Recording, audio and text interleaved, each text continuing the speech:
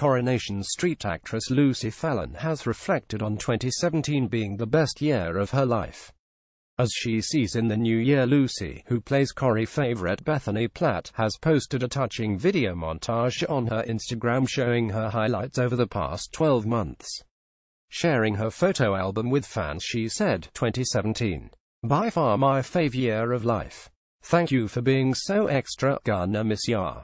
But 2018, I cannot wait for you.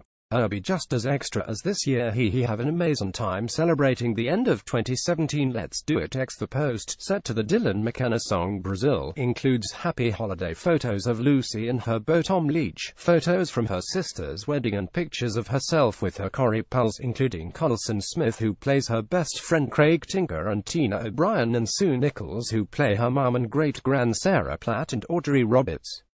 One follower commented, "This is so cute. Hope you have had the best year ever. You've inspired me so much and hope you have more amazing times to go.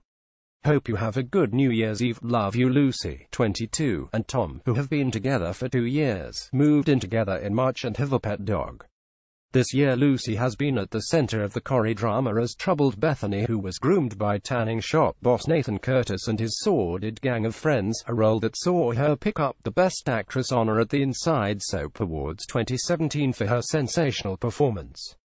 After taking time out in Milan after Nathan was locked up for his disgusting crimes, Bethany recently returned to Weatherfield, to the delight of Craig, who has a massive crush on her.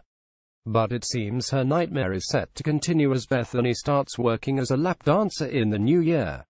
On Christmas Eve, Lucy, who has just signed a new contract on Corrie, showed she can sing as well as act as she belted out "Don't Cry for Me Argentina" on ITV's All-Star Musicals, saying, "I'm getting to live a dream." The soap star transformed into the leading lady in Evita, and went on to win the show, after being put through her musical paces by stage and screen star Michael Crawford. He said, "I'm standing this far from her and she starts to sing and I'm absolutely mesmerized.